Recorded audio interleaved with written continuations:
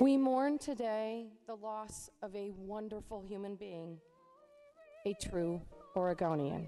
Hundreds filled the Oregon State Capitol Wednesday to say their final goodbyes to the late Secretary of State, Dennis Richardson.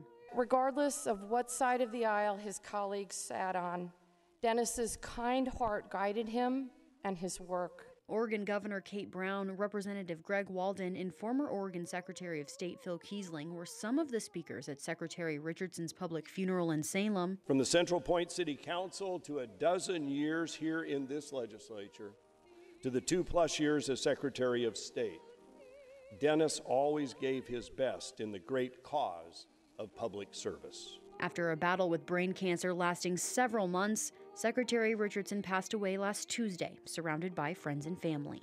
The Secretary held many titles throughout his life: son and soldier, spouse, father, grandfather, parishioner, teacher, attorney, state representative, and Secretary of State.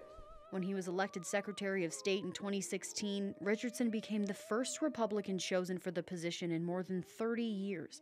He leaves behind a legacy many will honor and remember for years to come. Dennis served his country and his state with honor and dignity, and the body of his work leaves Oregon better for the next generation.